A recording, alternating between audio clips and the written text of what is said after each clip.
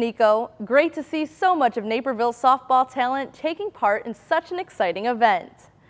As hundreds of fans cheered on the Chicago Blackhawks during the playoffs, one local barber knew his team would make the cut, thanks to his good luck charm. Owner of Lee's Barbershop, Mike Densford, had his Blackhawks-themed barber chair on display throughout the playoffs, though it had a look but don't sit policy. But now with the cup in the bag, we made our way to the shop to see if Mike thought the chair really did make a difference for the win.